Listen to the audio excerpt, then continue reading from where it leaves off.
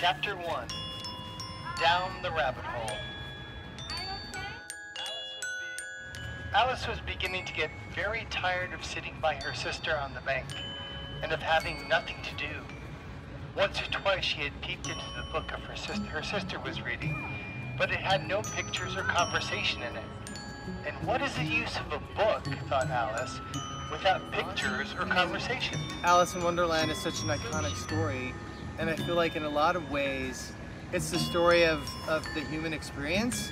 You know, we think we understand the nature of life and how it works, but I think the universe has like these cunning ways of like saying, oh, you think you figured me out? I'm gonna trick you now into something else.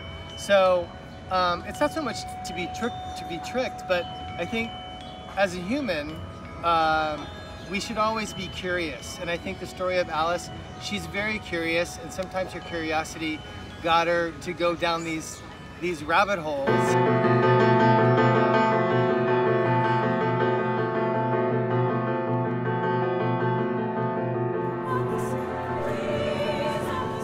It's impossible to ever truly know someone.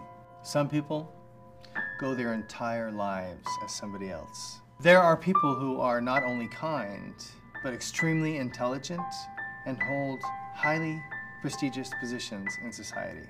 Beneath the surface, they're ticking time bombs. And then came back and I got involved working in film and television production. I started out as a production assistant, and then I did production assistant stuff for maybe about a good 2 years, and then I had an opportunity to go move to Los Angeles to work for Jerry Bruckheimer. Got yourself a deal. I'll send papers over tomorrow.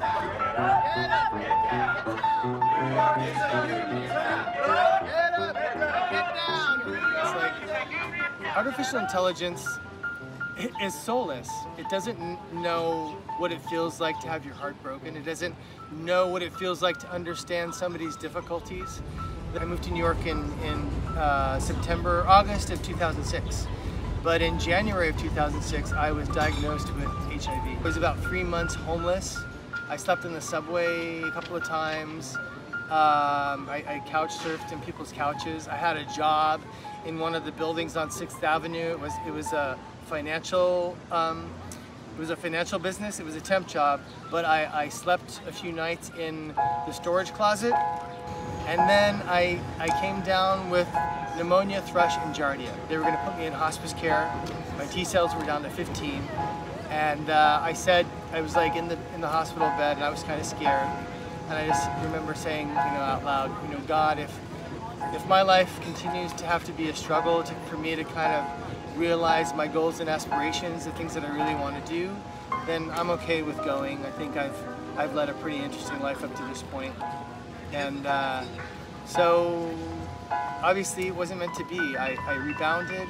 Now I'm living up on the Upper West Side. Through this whole time of being on public assistance, I've directed music videos, I've done short film projects, I have a web series on YouTube called Comfort Road Sessions that I've done 7 episodes of. I'd love to do more. I'm going to explore the world, and I'm going to be a kind person, and I think that's all you really have to do. Still trying to get my foothold on being more of a director. I enjoy acting, I enjoy editing, I enjoy producing, I enjoy directing, but I just feel like, in general, I'm a storyteller, and first and foremost, and I find the medium that speaks to me the most, because when I was a child, movies spoke to me a lot. This is what democracy looks like. Show me what democracy looks like. This is what democracy looks like. Show me what democracy looks like. This is what democracy looks like. Show me what democracy looks like. My name is Tom O'Connor, and I've lived in New York for 19 years. I was born here originally. I'm 55. I grew up in Colorado, but lived here to the age of 5 in Yonkers, New York. Youngest of 4, come from a very Catholic family.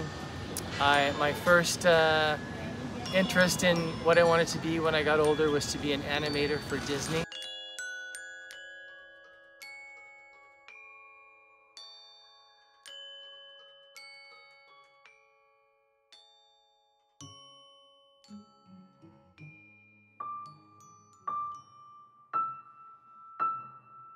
turning to Alice again. No, I give it up, Alice replied. What's the answer? I haven't the slightest idea, said the Hatter. Nor I, said the March Hare. Alice sighed wearily. I think you might do something better with the time, she said, than wasting it asking riddles that have no answers.